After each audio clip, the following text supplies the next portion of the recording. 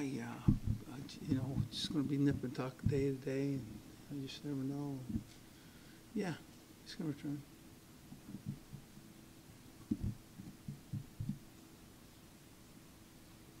You mentioned Brandon and his progression.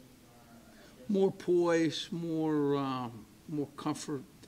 Still not perfect today, and but I think he and Danny Etling both are really giving us some quality play.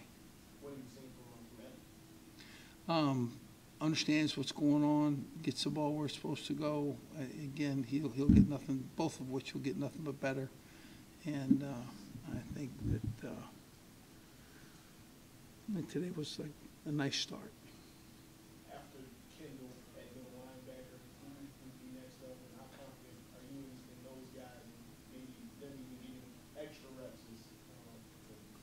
Well, I think there's a number of guys that can step in there, and who the starter is right now would, you know, not necessarily be who the starter is later. So, but Duke Riley would certainly factor in, and